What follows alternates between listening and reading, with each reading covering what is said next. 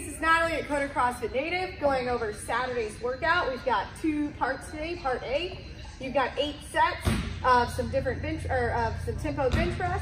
Then part B, you've got 5 rounds of just a nice aerobic session, breathing, getting super sweaty. So part A is going to take you 12 minutes.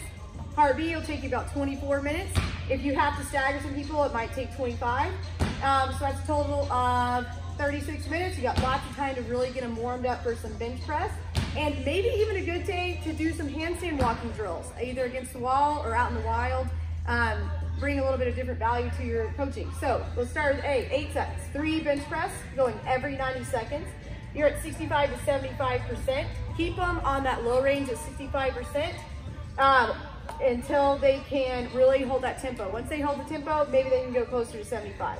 Tempo is going to be 3 seconds down. 1, 2, 3. Make sure they give you a real second pause, 1 pause on the chest, and then they explode up. If they keep that tempo, have them add some weight throughout those 8 sets. Okay, part B, you get to split people up wherever, so you'll have everything kind of spread out across your gym. We've got a 55 to 65% row, some burpee box overs, 55 to 65% assault bike, and handstand walking or bear crawling. Don't underestimate the bear crawl. That'll be super tough for those people that are not going upside down. We're really trying to keep these percentages there so they can't get too hot on the burpee box overs or that handstand walk bear crawl. So they need to be scaled down to where they can keep their percentages there.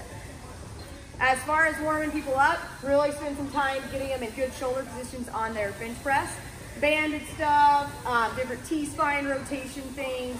And then, you know, if we also kind of work on some handstand walking drills, that turns into like some shoulder rehab stuff too. Wall walk, shoulder taps, and things like that. So they should be feeling really loose and good, opening those shoulders before they start their bench press. All right?